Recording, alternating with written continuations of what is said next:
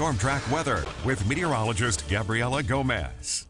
We've been holding on to the lower 90s for a few days now. The other thing we've been seeing for at least the past 2 nights is those overnight strong to severe thunderstorms. The good news for tonight, we really don't look to see any of those storms. So you should get hopefully a full night's rest tonight, not be awoken by any of that thunder or see any of that lightning as we go on throughout the evening. We do stay mild, mostly clear.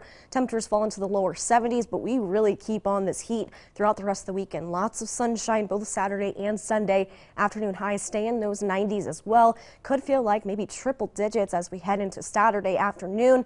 Doesn't last too long, about Tuesday or so. That's where we could see a cold front that will try and move on through. It could trigger a couple thunderstorms that we'll keep an eye on as we head throughout Tuesday. But the good news is right after that, humidity backs off, temperatures back off as well. Will fall back down into about the lower 80s or so. So not too bad, especially after we've been dealing with this heat for the last several days, and we'll continue to deal with it heading on into this week. At 10 degrees above where we should be this afternoon, even started mild this morning in the 60s. Definitely very hot outside. Most areas did get down to the lower 90s, middle 90s for some of our western counties for the afternoon high.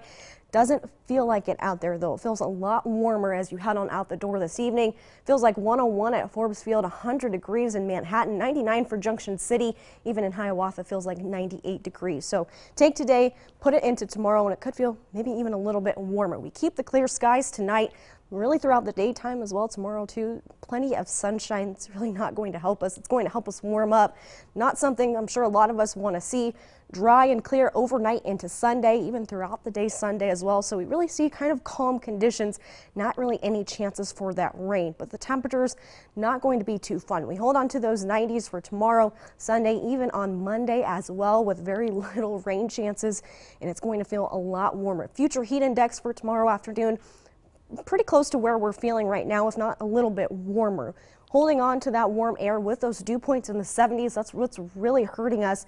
I still think it'll feel maybe middle to upper 90s heading on into Sunday afternoon as well. So because of this extensive heat, we really see this heat advisory taking place tomorrow afternoon. Start about 1 o'clock in the afternoon and last until 7 in the evening for the following counties highlighted in this orange color here. The big takeaway is this is kind of the first heat wave of the season. A lot of our bodies are not acclimated to this heat yet, so you really want to take it easy and limit your time outside over the course of the weekend. But eventually we do see that cold front that'll move on through kind of off on the west coast right now, and we'll feel a little bit of that cooler air kind of make its way towards us. So still warm on Monday. Really still kind of hold on to a little bit of that heat on Tuesday. It depends on the timing of the thunderstorms and when we see that front finally move on through. But you can see we cool down heading on into Wednesday morning and don't really warm up nearly as much for Wednesday afternoon and evening. So humidity with us for the next couple of days, but it really drops off quite drastically as we head on into Tuesday. So we got to get through this weekend. I know a lot of pools aren't open, but there's other ways you can find to help cool off this weekend as we stay in the 90s. Again, could feel like those triple digits tomorrow afternoon. Keeping an eye on that chance for some storms on Tuesday. Good news with those storms, we really start to see some signs of relief with the humidity backing off and those temperatures falling back into the lower 80s. So right around where we should be as we enter about the middle part of June.